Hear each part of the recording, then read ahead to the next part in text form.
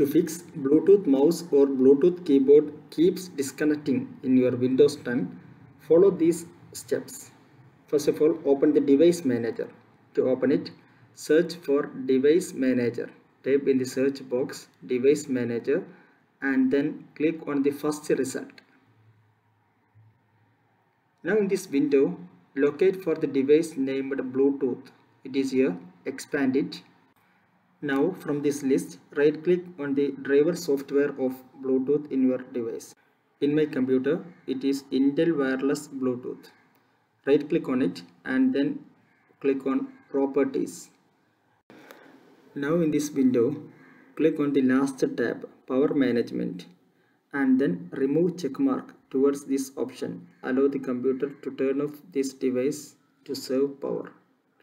Remove the checkmark and then click on OK.